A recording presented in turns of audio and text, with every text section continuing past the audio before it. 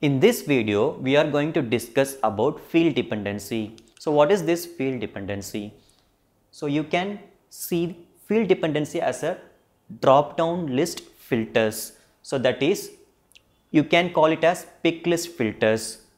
So there is a controlling field and dependent field.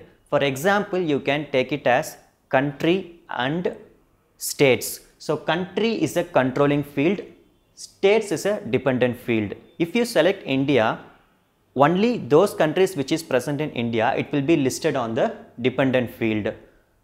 It is easy to summarize the pick list values. So now let's see the small video demonstration how to create a field dependency.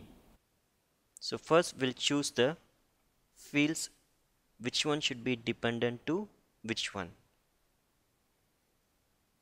So to create field dependency, first we'll choose which is the dependent field and which is the controlling field. So in labs object, I have two fields called, one is floor and one more is list of labs. So I want to make it whenever I'm choosing first floor, the first three labs is available in only in first floor. So if I select two, last three labs, this PET scan, urodynamic and pulmonary function lab. So these will be in the second floor. So right now, whatever I am choosing, it's showing all the labs. So here, which is the here floor, this field will be the controlling field. Here lab name will be the dependent field.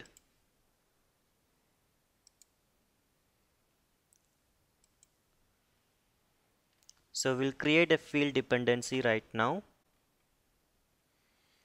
So this is a custom fields and relationships.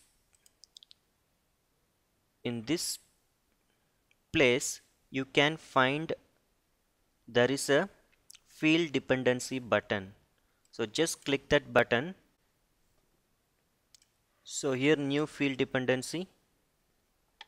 So controlling field will be the floor and dependent field will be the lab name, and select continue.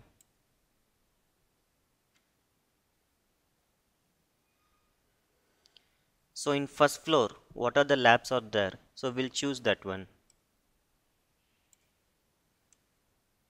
And select include values. So in second floor, and select include values. Now in first floor only these three labs will be displayed. In second floor, in other three labs will be displayed. So I'm just saving this one. So field dependency is created. And go to labs.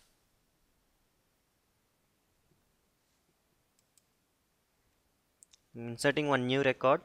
So now you can see that this field has become hidden.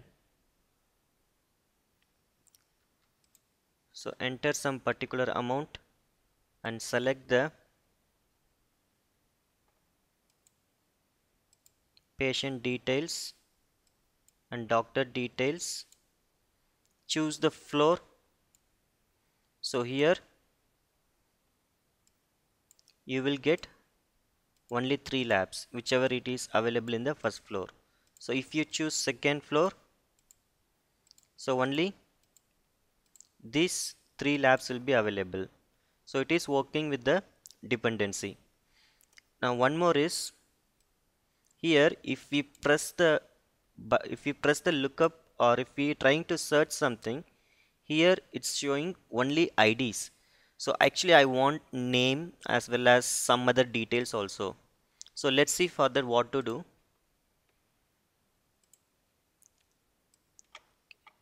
So if we are searching this one, here we are getting only patient ID, right? Okay, so we need patient name, and if we want some other details also, you can add it. So how to do that? So you want details from the patient object. So go to the patient object, view fields. So if you go search layouts panel, here you can find lookup dialogs. So click edit. So here only patient ID is there. So you can add patient name. If you want, you can add patient weight also. So here I just added two things. Here I just included two things, that is called patient name and patient gender. So I'm just saving it right now. Saved. So now go to labs. So here try to create a new record. So right now I'm searching for patient. So here you can find patient name as well as patient gender. So this is all about field dependency.